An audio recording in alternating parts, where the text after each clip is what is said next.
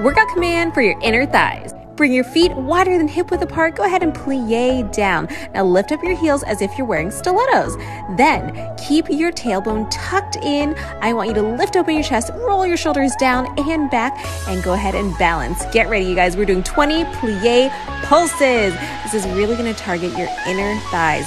Keep your heels up. I know it's a little bit difficult to balance, but you've only got 20 of these, and I want you to stay low, nice and tight with your legs, with your abs, everything. We're almost there, you guys. You've got 3 and 2 and 1.